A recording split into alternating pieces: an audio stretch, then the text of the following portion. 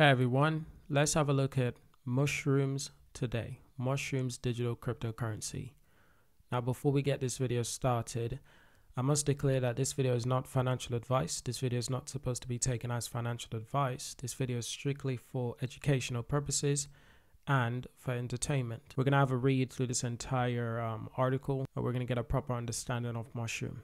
So first thing to know is that it's built as an ERC20 token. It's deployed on Ethereum network, a blockchain system based on the use of token, which can be bought, sold, or traded. So Ethereum was launched in 2015, and since then it's become one of the driving forces behind the popularity of cryptocurrency. Now in the Ethereum system, token represents a diverse range of digital assets such as vouchers, IOUs, or even real-world tangible objects.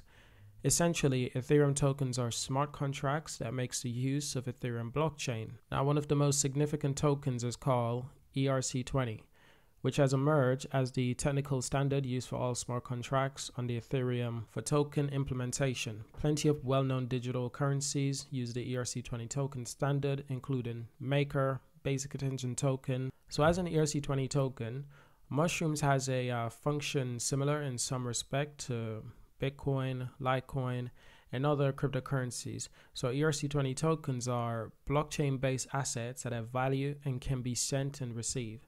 So the primary difference is that instead of running on their own blockchain, ERC20 tokens are issued. ERC20 tokens are issued on the Ethereum network. Luckily, because of ERC20 tokens are so popular, there are many different options for wallet, making mushrooms accessible and optional to so many more peoples around the world. So Mushroom describes itself as a decentralized peer-to-peer cryptocurrency designed to allow users to process transactions through digital units of exchange called mushrooms, an alternative to government fiat currency like US dollars or pure commodity currencies like gold or silver coins. Now, Mushroom is not controlled or regulated by any central authority. Payments made with mushrooms are processed through a private network of computers linked through a shared ledger. So each transaction is simultaneously recorded in a blockchain or on a computer, updated, and informs all accounts. So the blockchain serves as a distributed ledger and obviates the need for a central authority to maintain such records. Now let's take a look at Mushroom's price. At the current stage, it's 0.63 cents, only 63 cents. You got to remember there is 30 million.7 in circulating supply and 45 million in max supply. Now, when it was first released to the public, the price was actually extremely high. You're looking at over $74, over $100. This was at the start of this year, back in February, actually. And the price have dropped all the way down to around 63 cents. But why is this? Because a cryptocurrency with low supply, usually the price would actually stay relatively high, or at least much higher than $1. So it doesn't really make any sense. But I've got a site that can help us out really good. This site is called Is This Coin a Scam? Basically, what it does, it takes into consideration everything that has been released about the project, everything we know about the project. Now, by the looks of it, there isn't any white paper that has been submitted. That's a big red flag if there's no white paper. The team is also not submitted, but this can be normal in a lot of cryptocurrency, even legitimate cryptocurrencies where the teams are not publicly acknowledged. But things like categories, technology, features, there's a lot of things that are just not public, not available for the world, especially the white paper, because that's the DNA. That's the DNA of the cryptocurrency. And if we don't know what's on the white paper, then how can you invest? How can you trust? So if we have a look at other cryptocurrencies such as Bitcoin, 100% profile status, it says here there's no missing data points because everyone knows what the Bitcoin white paper says because, well, not everyone knows because not everyone has read it. The Bitcoin white paper is public knowledge along with other things about Bitcoin as well.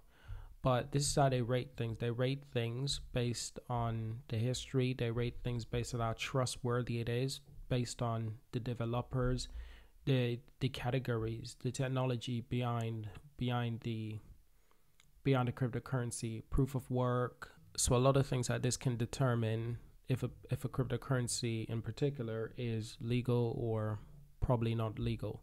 So I'm not necessarily saying Mushroom is a scam. That's not what I'm saying. I'm saying there's a lot of reasons to be concerned, especially if there's no white paper. Now, something to remember in the cryptocurrency world is that if the cryptocurrency just seems too good to be true, that's sometimes because it can be too good to be true.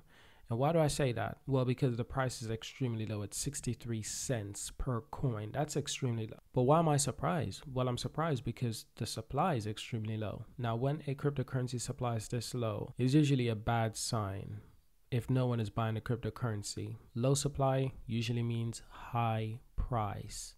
But a low supply and a low price, that's rare when it's a legitimate project. But I'll still read about the project, you know. They've got a peer-to-peer focus when it comes to Mushroom. The Mushroom payment system is purely peer-to-peer, meaning that users are able to send and receive payments or from anyone on the network around the world without requiring approval from any external sources or authority. There's also mobile payments that they talk about as well. But like I said, I don't know how legitimate this is. I've never used Mushroom services before. I'm literally just like, I'm curious what this project is. I'm curious why I can't find a white paper. And you always have to consult a professional financial advisor before you make any financial decisions. Because there's a lot of cryptocurrency out there, just a lot. In fact, there's over 11,000 cryptos that are completely viewable on CoinMarketCap, and there's more than this as well that haven't been added to CoinMarketCap. So just to put that in perspective, there's a lot of these cryptocurrencies that are complete scams. A lot of them are complete scams. So you have to be careful. That being a victim of scam can always teach you is to be extremely careful and vigilant. Let me know what you think. Do you think Mushroom is a legitimate cryptocurrency, or do you think that there's something that's not right about Mushroom? Or do you think that it's just because of the community, lack of support? But also, what do you think about the lack of white paper? I mean, that's a big deal for all and any cryptocurrency, is that a white paper is extremely necessary. But thank you for watching this video. Subscribe, and of course, I will see you in the next one. Let me know, what do you think about Mushroom?